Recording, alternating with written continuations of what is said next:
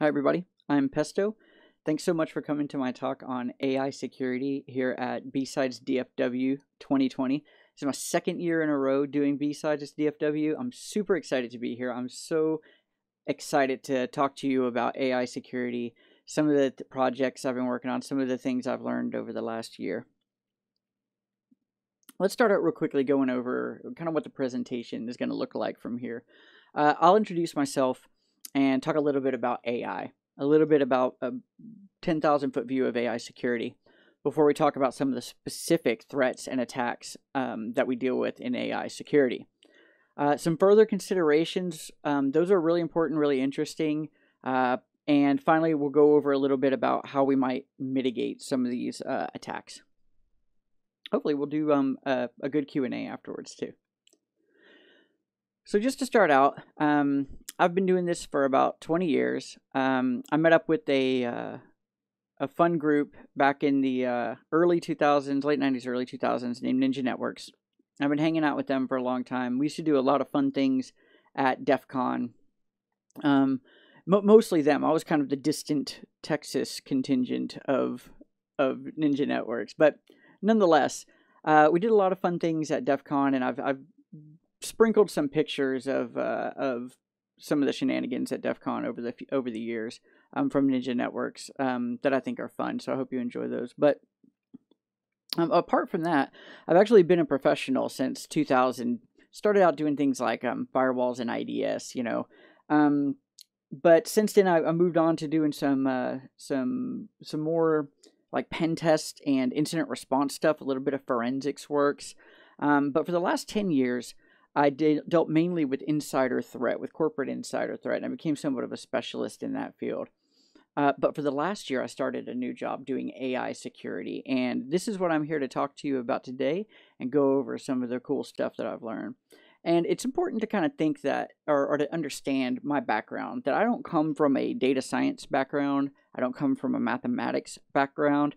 I come from a hacker background and an information security background. So I'm approaching AI security from that angle, whereas a lot of the researchers who are into AI security have a more formal education background or more background in science and data science. Before we go any further, I want to make it clear that even though I do this for a living and even though I went to school for this, none of the information I'm presenting here is representative of my company or of my school. These are all products of my own research over the last year into AI security and shouldn't be considered official statements from any particular organization. So with that in mind and that out of the way, let's talk a little bit about AI. And first thing I want to do is differentiate the term AI from some of the other terms, right? I'm going to use the term AI because it's easy and people recognize it, but it's really not the most precise term. AI has been around for a long time and it encompasses a lot of different technologies, a lot of different concepts. More specifically, I'm mainly talking about neural networks, and neural networks are a way to enable, they're one technique that enables machine learning, and machine learning is one type of AI. So that's the relationship between neural networks, machine learning, and AI. Again, forgive me, I choose to use the term AI 99 times out of 100 in this talk. You can substitute the words neural networks for AI and you'll be right. We should also talk a little bit about machine learning. It mainly falls into two categories. And the first category is where I have a bunch of data and I don't really know how to organize this data. I don't really know what groups exist within this data, and I need a way to kind of sort them out, separate them out, and cluster them together. So I have models that allow me to do that just by looking at the data without any other information. So this is a priori, just looking at the data. What do I see inherent in the data that I can make divisions or separations on? And that's called unsupervised learning. We're mainly not talking about unsupervised learning in this talk. What we're mainly talking about is supervised learning. And what that means is that I provided, on top of like the data, I provided labels to that data. Okay, so the example I'm going to use is throughout this talk is an AI model that identifies hot dogs in pictures. You send it a picture, it tells you if there's a hot dog in there. The way we would do this theoretically is we would have this huge selection of hot dog pictures, from all different angles, right? All different types of hot dogs. And they're all labeled hot dogs, so the AI knows what they are. The AI learns what a hot dog looks like from all of those pictures, and that's called the training data or the training set, right? And once it's trained based on that training set, it can kind of generalize the abstract concept of a hot dog, meaning that when you send it new pictures of hot dogs that it's never seen before, it still knows it's a hot dog because it's so clever, because we've trained it so well off of our training set. It's important that we kind of have a basic understanding of what training data is because it factors in a lot into AI security. Now, with that out of the way, I want to kick things off by showing an example of why AI security deserves special consideration. And it's one of the key takeaways from this talk. One of the things I really want to impress is that we may think that because AI is just a program, if it doesn't really need any special treatment. It's an application, right? And we already have, tons of information security practices around how to secure applications, right? All up and down the stack. But one of the things I'd like for you to take away, if I do a good job explaining this to you, is the idea that just doesn't work for AI. There's special considerations when we talk about this kind of AI, especially these neural networks, and why they deserve special consideration. So in this picture, in this GIF, we see researchers shining white lights with a commodity projector onto the road, and the car thinks that it's an actual lane, and the car swerves. And we can understand why this would be very dangerous if this were to be done, outside of controlled research. Now, this isn't especially technical or sophisticated. For a sleepy driver may actually make the same mistake, right? But one of the things we can't really get into is the philosophical difference between an AI making a mistake and a human making a mistake, but there is a big difference. But what I wanted to focus on was thinking about the information security principles that we all know. How would any of them stop this attack, right? There are some things that are kind of universal, but the point I want to make is there's no firewalls or lockdowns or encryption that's going to fix the guy on the side of the road with the projector. Some of you might have seen the guy who caused a traffic jam on Google Maps by having a radio flyer wagon full of cell phones with the location turned on. Call this the radio flyer attack. It's this kind of attack. This is one kind of attack, I should say, that we have to take into consideration when we're deploying AI into the wild. I want to bring to your attention this graph on the right. This is made by a man named Nicholas Carlini, who's a bit of a rock star in AI security. He helped found an attack called the Carlini-Wagner attack. It's named after him and the co-author. He's done tons of talks, writes tons of papers. He's a very accomplished researcher and developer. He keeps track of all of the papers, the research papers that are released on a specific type of AI security flaw attack called adversarial examples or adversarial perturbations. And we're going to talk about those later on today. But they're just one type of attack. And you can see here, just in the last year, we're talking about people are releasing more than one paper a day. It's blowing up. And I personally haven't seen anything so wild west since the late 90s or early 2000s, since the internet boom, when back then there were no you couldn't get a degree in information security, right? I mean, I don't know if there were any real certifications back when I started. There's very little way to find good guidance on how to secure networks. It's very similar in the AI space today, because these attacks are specific to AI, because they're not covered by traditional information security practices.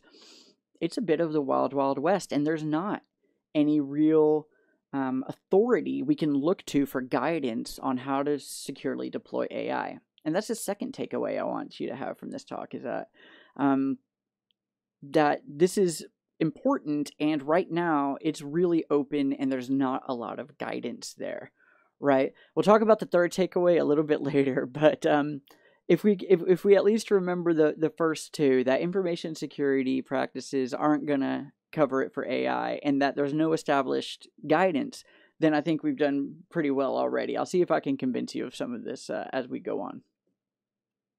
Let's talk about why AI is at risk.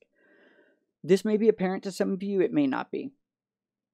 A lot of us just like to hack things because we think it's fun, even though it may not benefit us in one way or another, other than bathing in the sweet glory of the attack. But this is a real deal. If you have, for example, an AI that predicts whether or not a applicant will pay back a loan, and based on that decision, your financial institution chooses to give this person money or not. If I was somebody with not very good credit, it might benefit me to get an answer out of that AI, to persuade that AI, to trick that AI into making a decision it wouldn't normally make.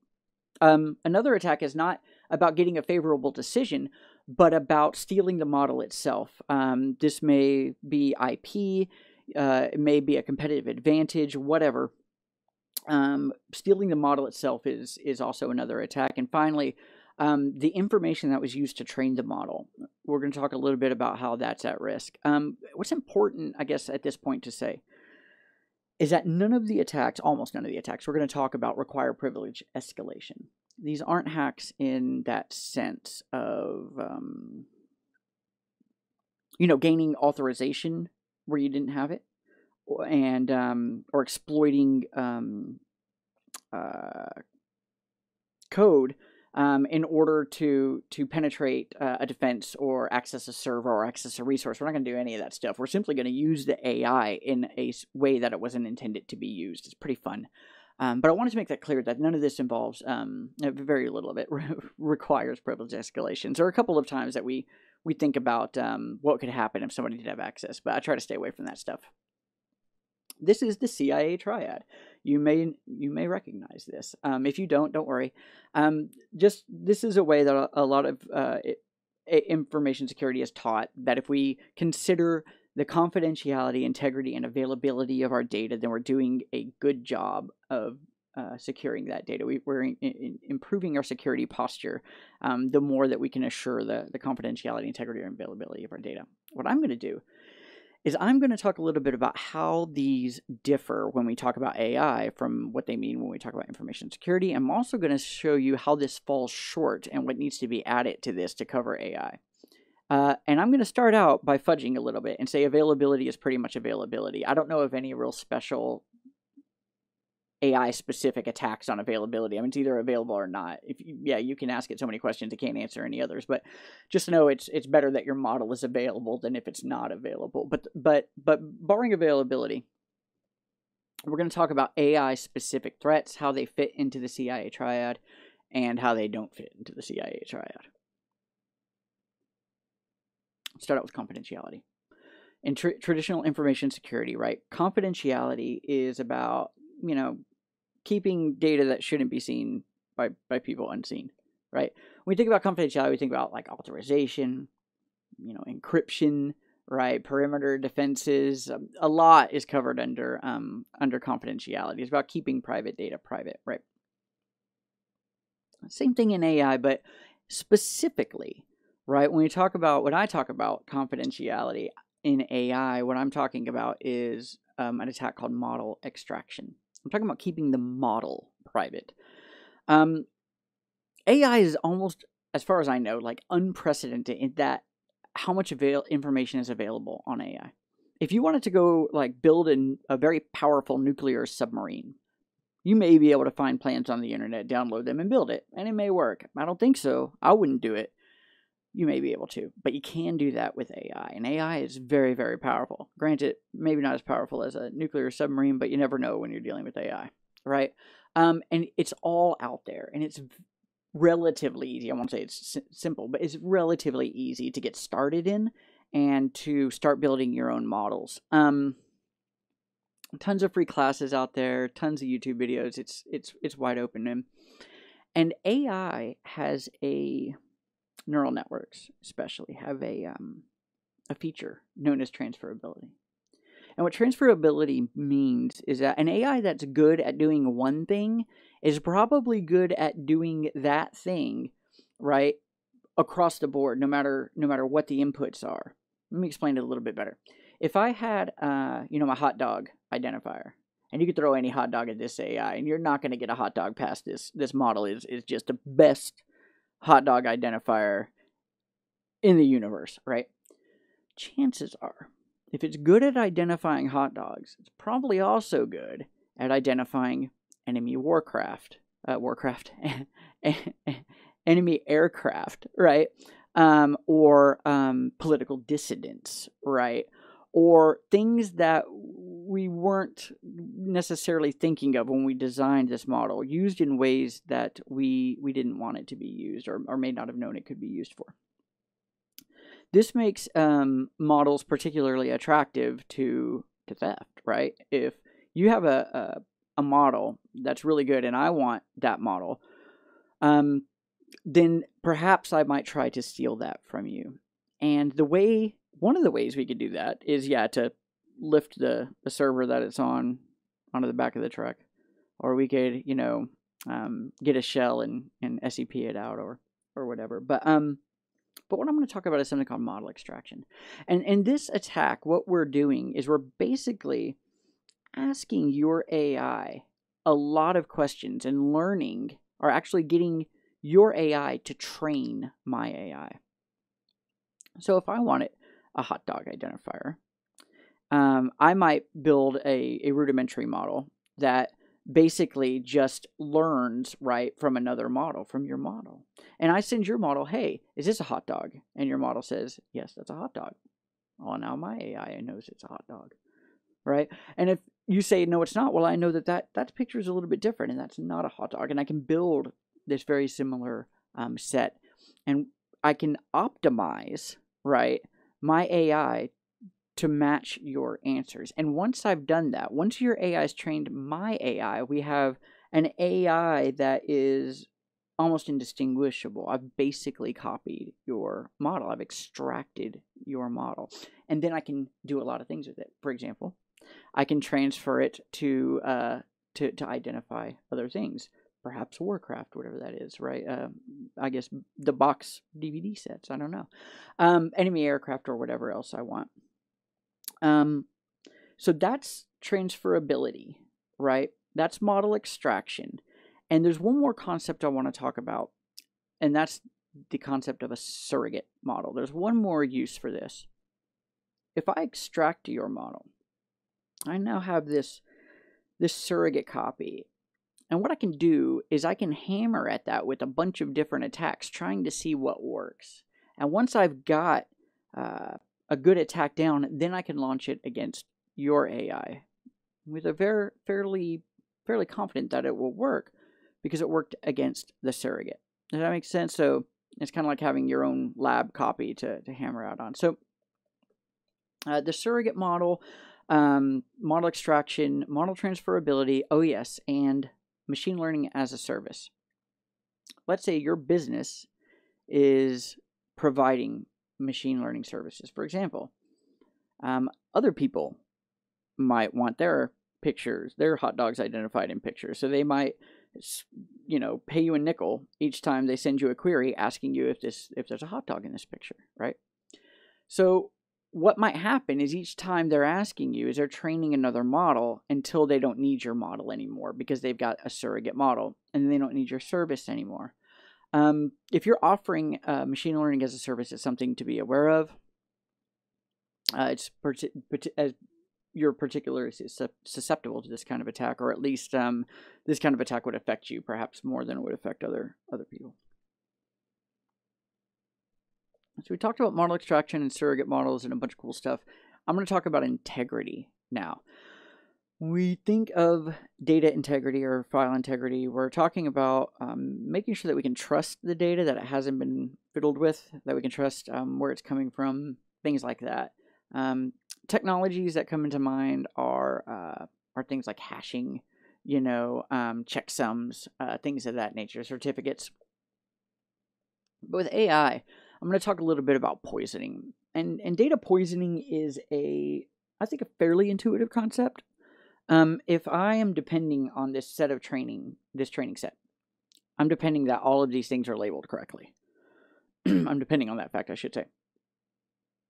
Well, if you're able to put in a bunch of pictures of hamburgers labeled hot dogs, and my model learns that hamburgers look like hot dogs, and it starts incorrectly identifying hot dogs where there are none, If I'm able to put in those pictures of the hamburgers, then I've poisoned your model. Now, one way to do that is to, yes, either access the database without authorization or whatever, or the data warehouse, wherever these pictures are, and just put them there. But I'm not really going to talk about that too much because I think traditional information security practices would kind of apply there. What I am going to talk about is the fact that we often don't have control of the training data. We often put that control initially in the hands of end users or even the public at large, right? You may think, for example, a good example is spam filters. So let's say you have a button that says report spam. And imagine that when you click, you see spam in your inbox, and you click report spam. I want you to imagine that that is sent to an AI. And what you've sent to the AI is the content that says, the piece of spam and the label, this is spam. Well, then you can build a training set, and your model can learn what spam looks like. And when we roll out that model, it'll start denying those kinds of emails. So what will happen, of course, is that the spammers will change how the spam looks a little bit until it bypasses the filter, and you click, this is spam again. And then your model is updated. In this case, we've ceded control of our training set into the users.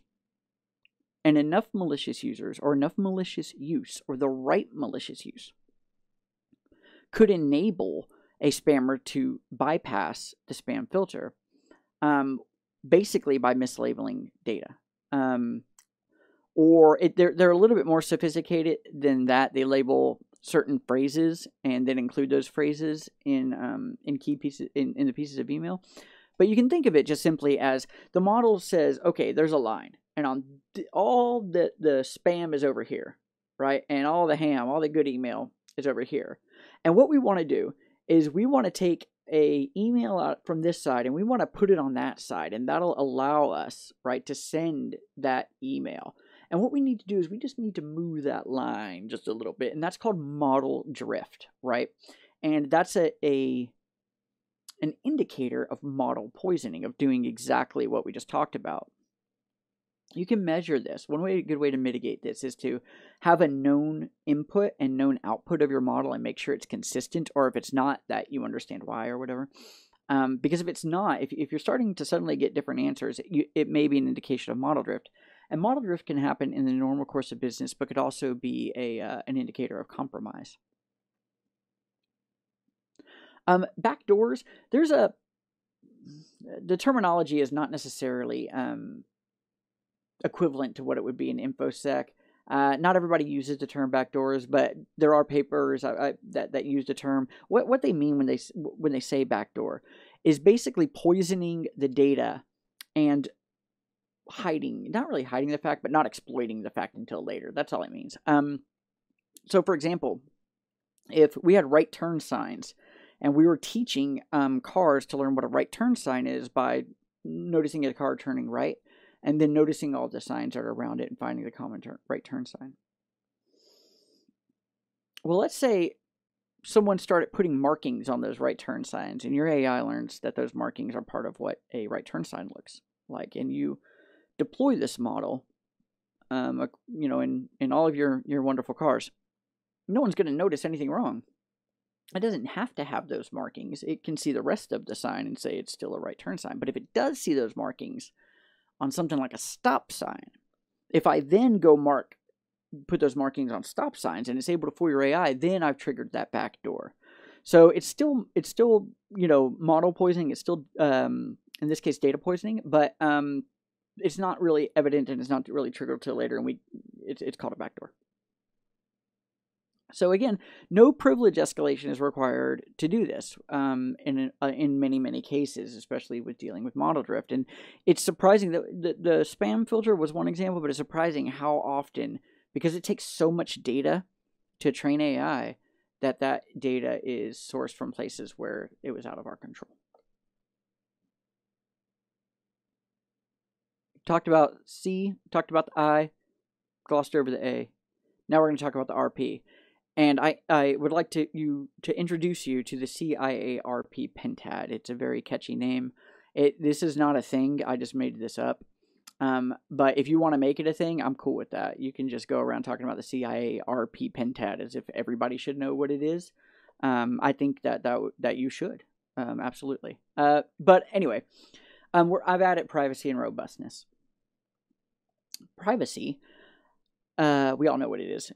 We all know how important it is. We all know that nobody cares about it, but they should. But again, I'm going to differentiate why privacy is a little bit different when we talk about AI. But I'm going to spend the most time talking about robustness and adversarial perturbation. This is what Nicholas Carlini was graphing earlier, and this is really kind of the meat and potatoes of AI security. This is what all the hubbub is. This is where a lot of the research is. So let's get into it, right? Model robustness is the ability or the degree to which your model withstands attacks from adversarial perturbations. So I'm going to talk about this attack that we see on the right-hand side.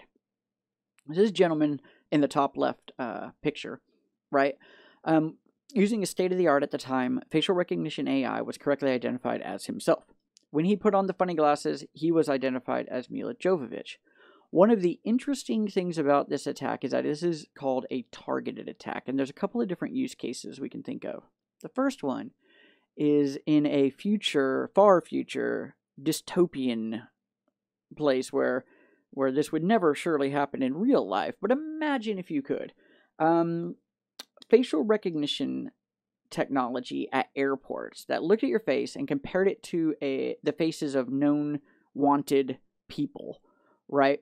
And if there was a match, then you weren't able to board the plane, and the marshals came and got you and made your day very bad. In that case, a bad actor wouldn't really care who the AI thought he was, as long as the AI didn't think it was him or her, or perhaps another bad actor, right? But the point is that it doesn't have to target any specific person. It can just be anyone but me, and that's called an untargeted attack. But this is actually a targeted attack. Those are Mila Jovovich glasses. When he puts them on, always Mila Jovovich, not random. A specific pattern on those glasses, and those are just an inkjet printer cut out and glued on to drugstore glasses. Not very high tech, right? Convinces the AI that it's Mila Jovovich. On the right-hand side, we see a stop sign with some stickers on it that makes the model think it's a speed limit of 45. And I don't want to confuse anybody. This is not model poisoning. Not like the stop signs we talked about. And just like a slide or two ago. It's completely different. We did not poison the model here. This is just the way that this computer vision AI worked. The way it makes its decisions about the difference between a stop sign and a speed limit sign are subtle. More subtle than we may think, and they can be tricked by putting just a few stickers, by making small alterations to it. This is just the way these neural networks work. How do we exploit this? So we just put a bunch of stickers on, or do different colors and see what happens? You can. Let me know how it works. Or we can use a lot of the available toolkits that are out there to help us by people who have already discovered these attacks. Bully finding new attacks yourself, that is super cool.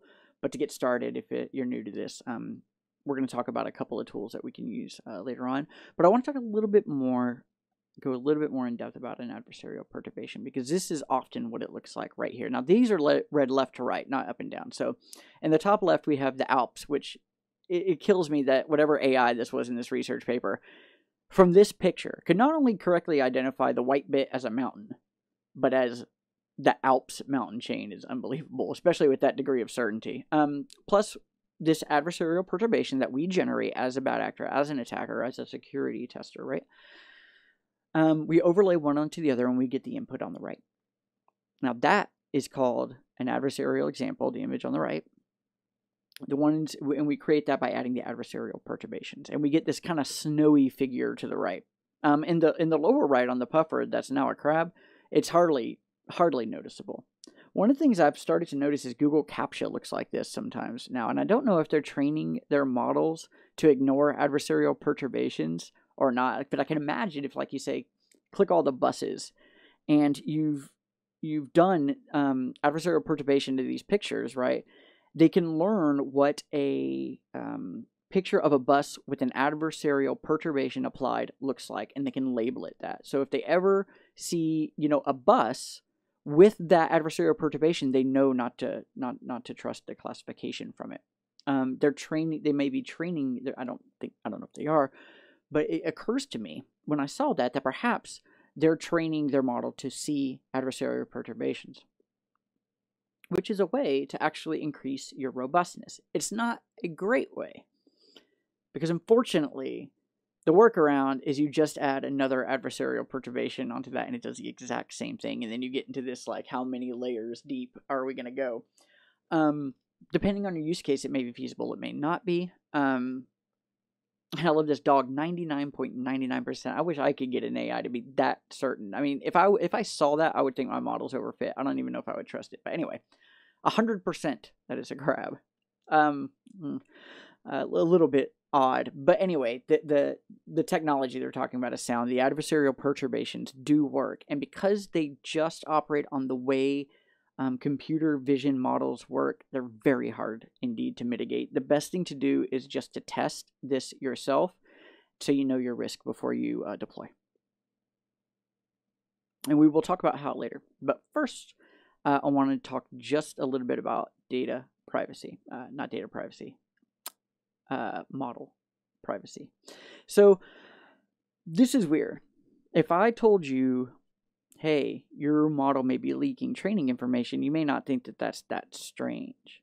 But if you know a lot about AI, you might look at me like I was an idiot, because the training data is not located anywhere in the AI. You can delete the training data after the model is trained. You don't need it anymore. So it's not like the model is like checking to make sure or talking to the training data. It's not. If you were to run a debugger on the model, you wouldn't see any information from the training data there. All you would see are the weights it put to each neuron, to each decision kind of it made. It's a coefficient number. It's not representative of the data. It's of the decision. So, or of the feature. So the training data isn't located anywhere in there. Nonetheless, there are certain circumstances in which your model may leak training data. I'm not going to lie. This is not that common. This is kind of a fringe example. But it is important to know that these things exist, because you never know when the next, it might blow up, right?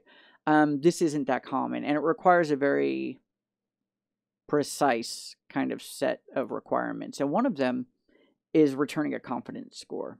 Remember when it said crab 100% or Alps 94%? That's a confidence score. And if you return that to the user, when the user asks you to classify something, it can be kind of used against you. So the upshot is, if you don't have to return a confidence score, don't, because this can happen. Basically, you send it if you have this guy's name, I'm gonna call him, I don't know, Kyle here on the right.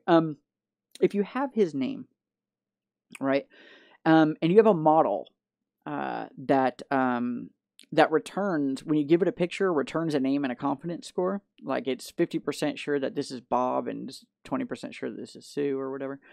I can basically just send it random stuff until it thinks it's like 0.001% John. And then I can take that and start building off of it, right? And taking that small percentage and optimizing for a larger percentage until I come close to the original picture, right? So I add a squiggle here, a squiggle there, and now I'm at 2%. Oh, great, right? So I keep those, and I keep adding on to those using a specific technique. And we come up with a kind of general idea of the pictures on the left and right, kind of scary images. But this is known as model inversion. And it's especially disturbing when it's paired with a concept called membership inference. And membership inference, I would imagine, is kind of big in the OSINT world. But what it means is that if you take one set of data, like the training set, and you combine it with another set of data, right, it becomes, quite powerful. You don't need that much information to positively identify someone. If we look at the example on the right from this white paper, we can see that a publicly available voter registration list that's available for purchase contained all this information, including zip, birthday date, and sex. And if we match that zip, birthday, and sex against medical data, we can kind of glean the name and address of the people in the medical data, because not that many people share the zip birthday and sex. You wouldn't think it'd be that precise, but the confidence scores are actually, you can't be 100% sure, but the confidence scores are rather high in this example. So that's membership imprints, and when it's teamed with model inversion, it can mean some pretty nasty stuff. This is still a little bit fringe, and it does require a very specific set of setup in the environment. So hopefully that was super helpful or interesting, at least. Maybe I think it's kind of exciting personally. And I put further considerations at the end, and I didn't talk a lot about it. Not because they're not important, but because I didn't want to scare anybody away from the third takeaway, which is things that we don't normally talk about when we talk about information security. In the context of AI, we should. I'm going to make the argument that explainability, ethics, and fairness should be the job of the information security professional, of the people who are doing AI security. The biggest reason for that is that nobody else is right now. And that doesn't mean that people don't care. Tons of people out there are doing great work on this, tons of great research, not many of them from an information security background. It's more like if you were to go to someone in your company and say, hey, who's responsible for making sure that we're only releasing ethical AI? Who talks to the vendors of the applications that we're using that use AI? Who's making sure that those vendors are enforcing fairness and ethics standards? And if you do that, I would love for you to email me what their answer is, because it's so new. Not a lot of people are paying attention to this, and it's a big deal. It doesn't matter how secure your AI is, how well you're protected against adversarial perturbations and model inversion. If your AI is out there doing things an AI shouldn't be doing in the first place, right?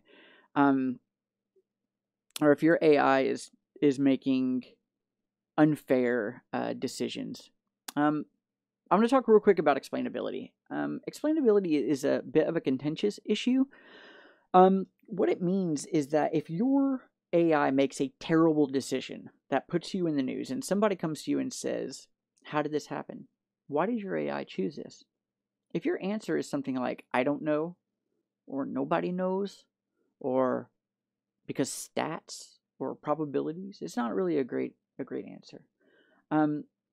AI explainability is about understanding the features, what features went into the model, and how your model used those features to reach a decision. It sounds pretty straightforward, but it's kind of contentious because not everybody, and I'm actually one of them, not everybody likes the idea of calling it explainability because it doesn't really explain much. If I tell you, this was a hot dog because it's kind of red like a hot dog, and it's kind of long like a hot dog, and I know because I've researched this, and I know, AI explainability is very important to me, so I know that these are the two biggest features that my AI uses in order to make a determination about whether or not it's a hot dog. Honestly, it doesn't really explain much. Well, what is long? Well, how red does red need to be, right? And the more you dig in, the more and more vague your answers get, because the answer is like stochastic gradient descent and hard things, right? Things that we don't always necessarily understand 100%. And calling that explained is misleading.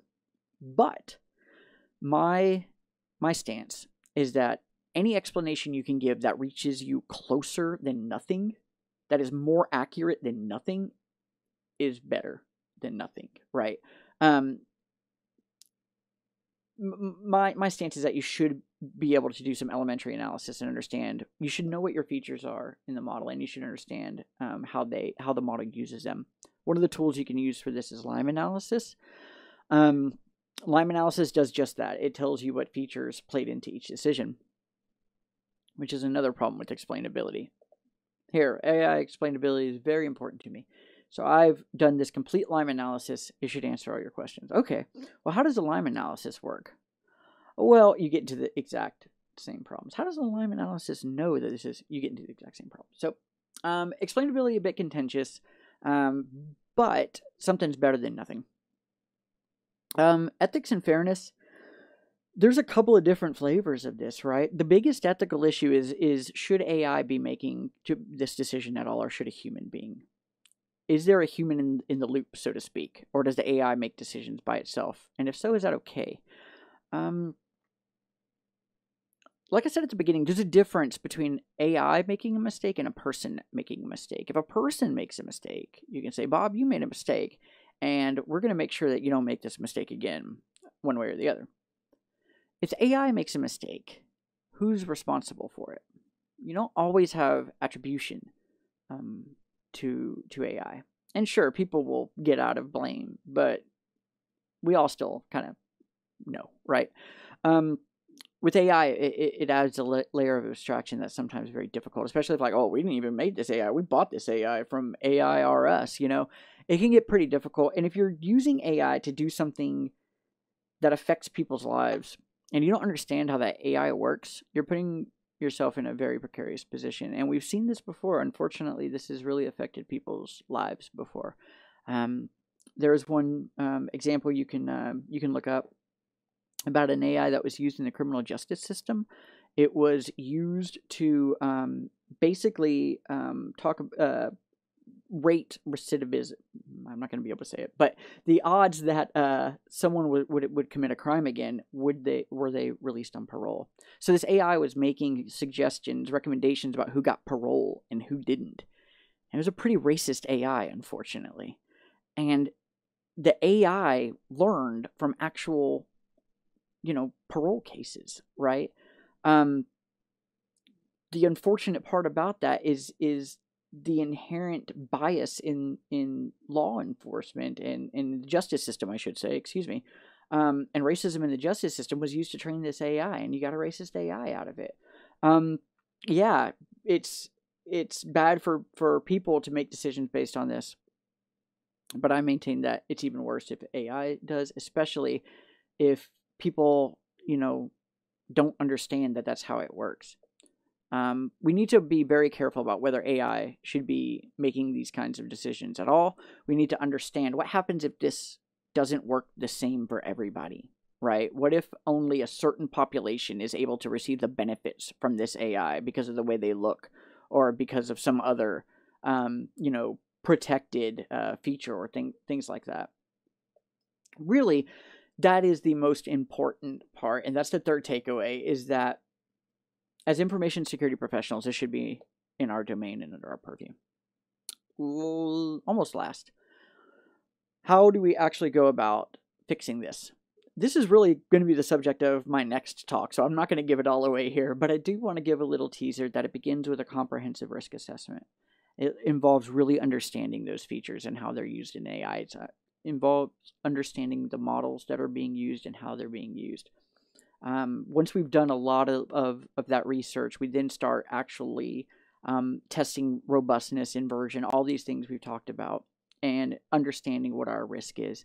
And then we continue to monitor as it's in production, as it does its inference, to see if it's behaving correctly. That is pretty much all I've got.